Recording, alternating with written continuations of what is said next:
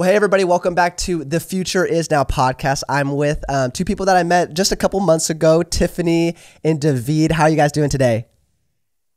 What's up, Spence? Spencer, we're doing great. Thanks for having us. I know the first time Spencer and I met, I knew we were going to be the best of friends, like instinctively because of our love for fast food and football. Yeah, those are the two things. McDonald's. You actually changed my life. You know why? Because you changed my life because it was the made to order life hack that I never knew about. I'm telling you, bro. But we'll keep it a secret. That that's for family. Yeah. I know your listeners are friends, but this is family right here. Okay. I know we have to talk about the Super League at some point in the future, but not now. We have limited time. Yeah, but I just loved when you guys came out. There's people that come out and that I'm excited about, and I was excited to meet you guys just because obviously from a distance I've been able to see you guys, and everything that you produce is amazing quality, and you have this spirit about you. But meeting you guys, it was like one of those like, oh, these are my kind of people, and so I'm really honored that you guys would come onto the podcast and be here with me. I know that our listeners are going to be blessed by this, so just thank you again for coming on. Of course. Spence, you're the best, dude. We love you, fam. Awesome. So first of all, congrats on the new album that just came out, Old Church Basement. It's kind of annoying because I literally was talking to Kyle Knox, who you also met here, and I'm like, do these guys ever miss? Do they ever create something that's not absolutely insane? So, I bet that's exciting for you guys to just release that. And I know we talked a little bit about it when you guys were here, but just like the spirit of the album was amazing. Yeah. Was that a fun project for you guys? And I'm sure like beforehand it's kind of hectic and crazy, and now that it's all out, what does that kind of look like for you guys? Yeah. No, it was such an amazing process. Mm-hmm. Just, I think anything that's like collaborative. So bringing in like the Maverick City team and then kind of meshing with our team, it's just like a beautiful experience to everybody kind of bring their own like unique giftings to the table. Mm-hmm. And then everybody's just in the room and we're just like presenting it as an offering. And so I think I'm really thankful because I think the heart of the project really came through. Mm-hmm. Like it wasn't like this only happened in the room and nobody else gets it. I think like by the grace of God, like it really was like able to be translated, and I'm really thankful for that. So it was an amazing experience. Yeah, absolutely incredible.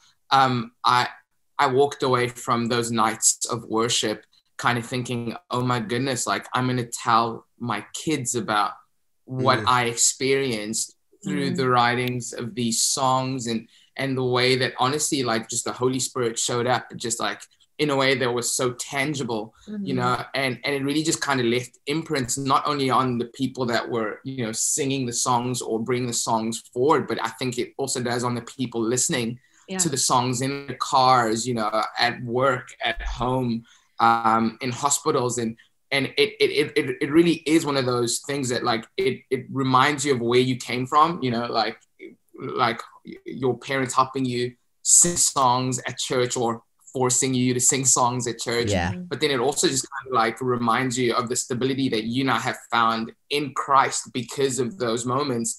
And then it gave me an opportunity to say, okay, I'm going to do the same for my kids as well. And so like, it's one of my favorite things I've ever been a part of. Yeah. That's awesome. And I'm curious for you guys, because I bet it's different for everybody, but like, what's your like songwriting process? Is it like you have to spend like so much time in a room, or is it like off the cuff, like randomly throughout the day, like you'll think about something? Like how do you guys generally come up with, because it's so amazing, but you can also tell it's kind of just out of, even, you guys in Elevation Rhythm, but it's just like out of who you guys are. So what does that process at least look like for you guys? Spence, Tiff is a guru at this type of stuff. Okay. Like she is, we call her the queen. She's like shaking her head at me right now. But like I know we write a lot together. We spend a lot of time writing together, and it's honestly our process looks like bringing in pieces at a different session, And so for me, it's like, okay, spending my own time in God or finding creativity somewhere in, like, maybe it's watching a Netflix, you know, series, and someone says something random like, you will not let this happen to you, you know, and I'm like, oh my God, that sounds like something that like God would say. And I'm like, oh, I need to write that down. And just like randomly hearing different thoughts or melodies throughout my day that I pull out my phone and I just kind of throw it in a voice memo or just write it in one of my notes. And then Tiff does the same, but her process looks different, where I find Netflix inspiration, she finds biblical inspiration, you know. If you follow Tiff on Instagram, she's always just like reading the Bible. And I think there's like a coolness of the two merging together. And when we sit down, it's like a lot of it starts off as a conversation, right? Yeah. I think it always kind of starts as, what is God like doing in your heart right now? And talking about that until we find something that feels like we need to like dig into that thought. And a lot of times just having like a producer in the room where we can just like throw out an idea and they're already kind of like working on the track and we can kind of all bounce off of each other. That's kind of like our favorite way. And it's pretty messy for anyone who's kind of like wanting to get into songwriting and has all these questions and they're like, I just wanted to be perfect. It never sounds perfect when it's being created. It sounds messy a lot of the time. It sounds like blah, blah, blah. I want to say this. And then it sounds like being brave enough to say something stupid to someone else that hopefully unlocks like what you're really trying to say that they hear. And that's being like the relational side of like who you write with. There has to be a willingness to trust the other person with the crappier ideas to know that there's gold somewhere in there. And then also just knowing that like it just looks different for everyone. Our process might not be the best for you, but that's why you need to just keep figuring it out for yourself. Yeah, I feel like there's the like the scary vulnerability of like, hey, I came up with this idea, I think it's great, and for somebody to be like, actually that kind of sucks. It is so vulnerable. I've come to you with so many ideas that I'm like, please don't think I'm lame. But that's the thing about trust is saying, is because he will be like, that's lame, but what if we said this and dig a little deeper? And like, you need that. It's like, I don't know. It's like bringing your children, because it's weird to say, because we don't have any kids right now, but it's kind of like when what I've seen some of my friends who have kids, you know, where they're like, this is a picture of my baby. Don't you think it's cute? Everyone's like, yeah, that's an ugly baby. I'm sure it'll grow into its ears one day. Yeah, exactly. That is legit songwriting. Oh, I love it.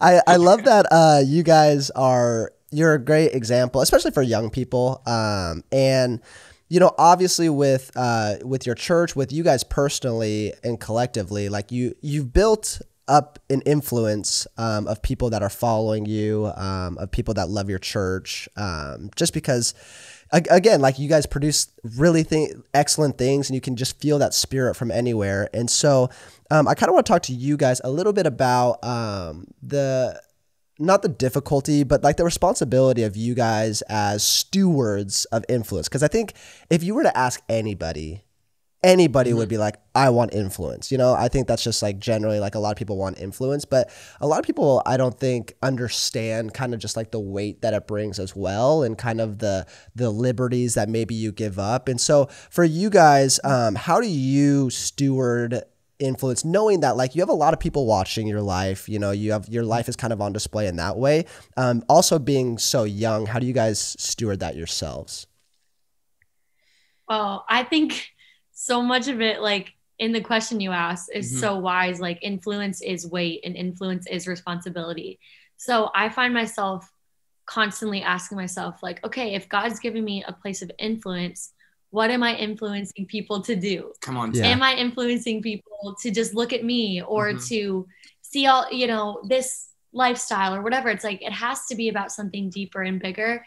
And I mean, nobody writes a book for you on how to, maybe there is a book, but I've never read a book. About to write a book right now. What you influence, like, especially influence that is God given, that you're not, you know, knocking on a bunch of doors to get. Like when God gives you influence, it has to be like something you take seriously. Mm-hmm. And Mm-hmm. you're right. Like, I think you give up certain rights when you're a leader, because not everybody like sees your behind the scenes. They only see this side of you. And so it's really important to like be really careful about every little thing. It is. And it's just so, it's like, it's so weird how just corrupted the world has, you know, created what influence looks like, you know, because I think the word influencer is being thrown around a lot right now, you know, and everybody wants to be an influencer, but it's just been so minimalized and marginalized to only mean to have a certain number of followers on a social media account that is connected to brands that you push your audience to try and connect with, you know? Yeah. But influencer, like being an influencer means so much more than that. Like you don't have to have hundreds and thousands of followers on social media to actually know that you have influence. Anybody who's got a relationship with anyone who goes up to them to ask them for advice, that means you're an influencer. If you're able to influence one person, you're an influencer. And yet, like, culture has minimalized that aspect of community and relationships to only mean a marketing tool so that businesses can make money. And so when you ask us about like the weight of influence, we all carry the weight of responsibility of helping other people navigate their lives in a way that hopefully reflects Christ. Yeah. And if you're and if you are an older brother or an older sister, you have influence. You're an influencer. Yeah. If you're a best friend and all your friends always come to you because they're looking for advice on, you know, should I date this guy or should I date this girl? And they want to know from you. Well, guess what? You know, you're an influencer. Yeah. And so it needs to be removed that like it's only about a certain number of people that you have on a platform. Now, specifically for us, then it kind of, you know, it kind of moves in a little bit of a bigger direction because our platform does give us access to a lot of different people. But that's why I love how you asked the question. It's how do you steward the weight of influence? Because many people only see who they think we are through a screen. Right. And then the moment you say something that doesn't line up with what someone's idea of who you're supposed to be lines up with, then all of a sudden your influence is kind of in a shaky place. And like, I always kind of look at it as, hey, God has called me to shed light onto who he is. And the way that I do that is by completely being me. And if that helps people, awesome. But I'm not going to let what people think of me or what people say about me then become the determining factor of who I'm supposed to be on my social media accounts. You know, that's good. Yeah, that's really good. And and I think it's important. I love what you said, kind of like being yourself, living by your convictions. And because I think people are going to find reasons to like criticize or hate on something, no matter what. Bro. You know, you can be doing you can never be doing the right thing in the eyes of everybody. So how do you guys kind of deal with like criticism from others when you know, like, okay, I'm following the Spirit of the Lord, like I'm doing good things, but you know, you hear obviously the negativity because that's just unfortunately the world we live in. So how do you guys deal with that? Because I think that's a huge deterrent as well for young people, is the fear of like stepping out, because all of a sudden when you put yourself out there, now you're kind of at the whims of what everybody says. And so I'm sure, you know, I know you guys we talked about this a little bit, but how do you guys handle that and keep thick skin, but, you know, obviously still a tender heart through that all? Dude, that is such a good question because we're all humans. Yeah. And like, we seek the approval of others. Like God created us to be relational beings, you know? And so what do you do when the people that you think you're in a relationship with through a screen, all of a sudden are throwing hate towards you or criticizing you? And then that's when you have to build maturity to know, okay, like whose voices hold more value in my life, you know?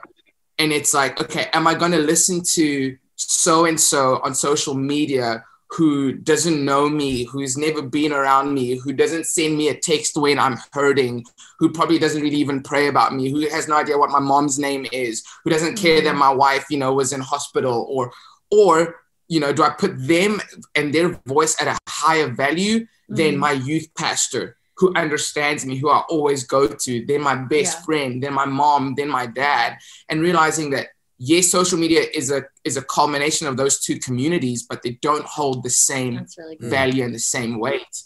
Because when you start to almost like completely build your entire life on the basis of what people who don't really know you say, that's just going to go in just a direction you do not want to get into.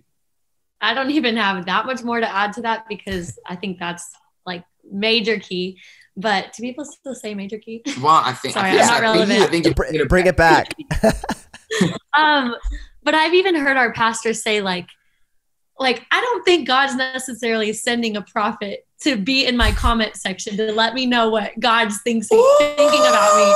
Tiffany, hammer I could not agree more. Like, if God is going to speak to you and convict you about something, he's going to do that. But it might not be in the like YouTube comments where all these people are just there to find something to critique. Like, I mean, I can post a Bible verse and someone's critiquing, you know, a thought that I felt like the Lord gave me. And it's like, that's not, if God's giving me that thought, like, you can disagree and maybe I'm wrong. Like that, I'm okay to say that, but it's just like understanding exactly like whose voice do you value? Yeah. And also realizing that the people who are so quick to type something out in the comment section are never going to have the confidence to actually say it to your face. And so like, I'm sorry, like, I'm sure people know this, but social media is full of cowards. Like it's just what it is, because they'll never actually have to have a face-to-face interaction with you. And it's so much easier for me to just type out, yeah, Spencer sucks, and posting it rather than, because then when you're standing there and I'm like, Spencer sucks, guess what? Spencer's going to reach out and punch me in the nose. And I don't want that. So it's easy to just type it out. And so like realizing like, don't give all the power of your identity to people who will never ever have the like just the ability to even say what they believe to your face, because they're cowards. They're freaking cowards. Yeah, there's no other way to say it. I honestly, that's so great. And I think that isn't so important what you guys are talking about of like, you have to have people in your life that ground you, you know, and that's where like real friendships and, you know, having real pastors in your life that you confide in, that, because those are the voices of life and reason that like at the end of the day, when you're hearing lies, you can go back to, and they can tell you like, obviously like, no, that's obviously not true about you. So for you guys, like what does your core look like? You know, I know both of you like are married, but like in terms of like friends or people that you confide in, like is there a number of people in your life? Because I feel like sometimes it's like, oh, I have 2, and then but sometimes like I hear about people and they're like, oh, like I have, you know, 15 people I confide in, and I'm like, well, that's kind of a lot of people, you know? So what have you guys found in your life as like the people that you trust, like honestly, like with your dreams, with your desires, with your struggles, like what does that look like for you guys? Yeah, dude, it's my, 200 close friends on Instagram. That's my community right there. Yeah. I'm joking. You're so right. Like, I guess it's different for a lot of people, but for me, it's first and foremost my wife. Like, my wife is my pastor. Like, I'm not afraid to say it. Like, I can't wait for our wives to meet. I feel like they'll love each other, because I've seen how Adrian honestly. Yeah, Adrian's like, Spencer, God didn't tell you to do that. And you're like, yes, ma'am. Yeah, she's a savage. Absolutely. Exactly. It's the same with my wife. So my wife is definitely one of those people. I have our worship pastor, Wade Joy. He's one of those people as well that I confide in.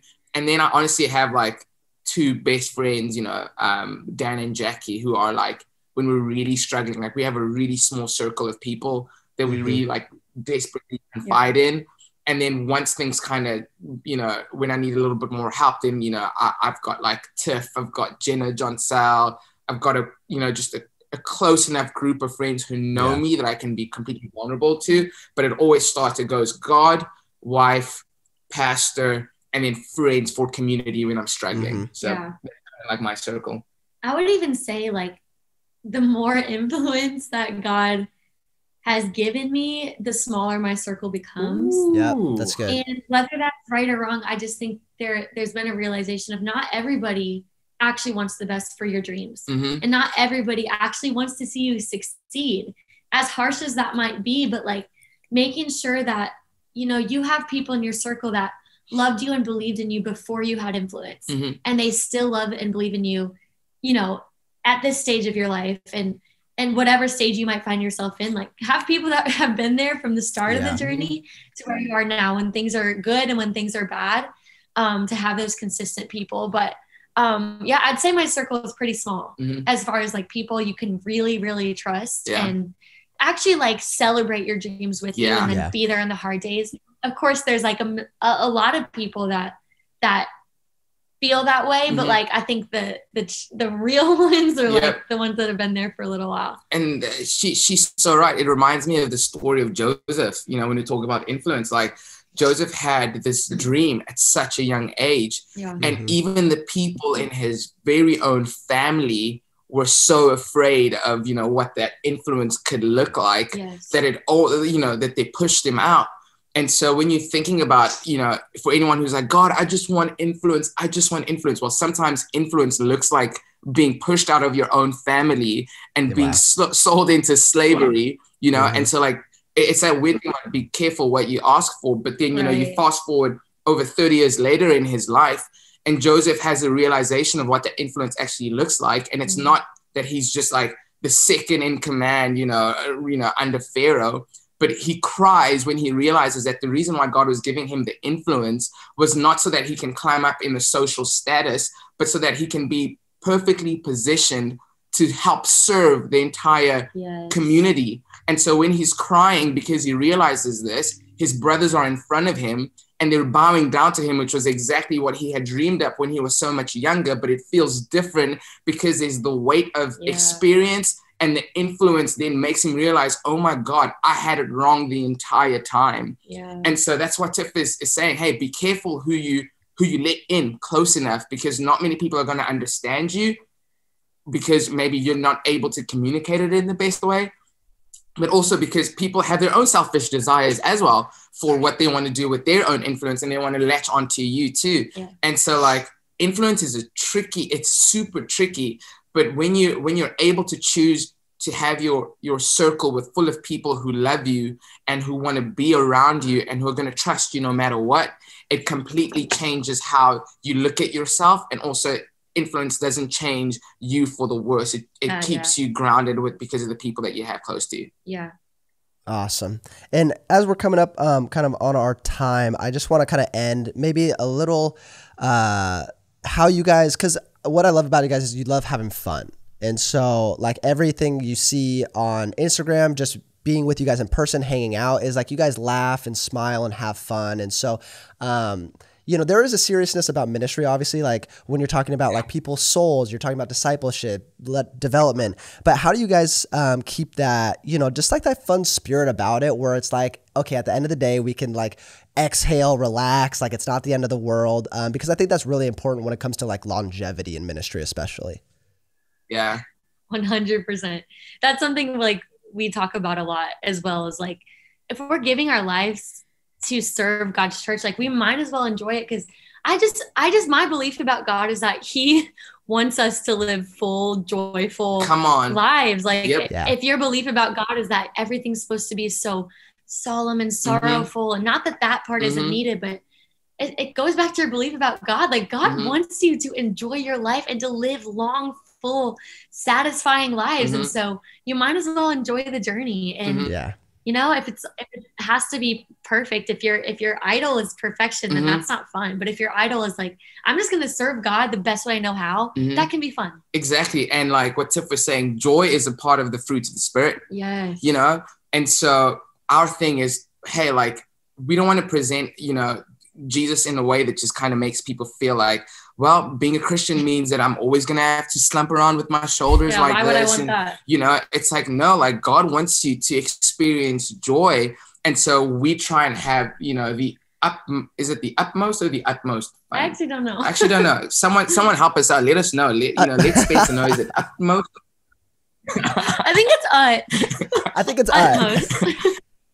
Is it okay, cool. Well, we'll go with right now. It's like, hey, like it's everything that you do. Like, we try. There's times for, obviously, for us to be somber, but at the end of the day, like we have devoted our lives to let people, breathe and experience life and life to the fullest. And how we choose to do that is to be joyful. And so that's why we'll crack jokes when we're around.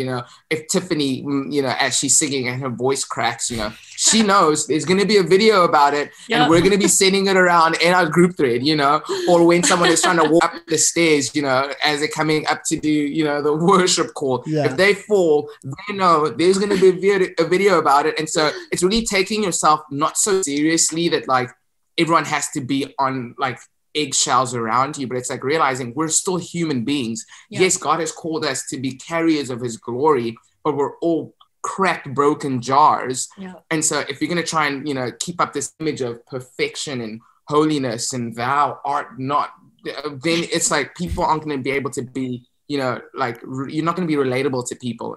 And so we're crazy young people who love God and like to have fun. And we'd love to do it in the best way possible that hopefully points people back to who he is. Yes. I love it. I honestly, like, you guys are you're incredible. We're going to link in the YouTube or Apple Podcast, kind of just like Elevation Rhythm, your guys' page and everything. So everybody can go see you guys. But honestly, I just want to thank you guys a ton for being on the podcast. You guys you live a life that honestly, if I was to point somebody to like a worship lifestyle, it would be you guys. And so I just really appreciate you guys coming on the podcast. It was seriously an honor. And I know everybody benefited from you guys today. Thank you, Spencer. We can't wait to come visit you guys in Seattle. We love you, Spencer. Please. Tell Adrian we say hi. I will for sure. All right. So for everybody else, thanks for tuning into The Future Is Now, and we will see you guys next week.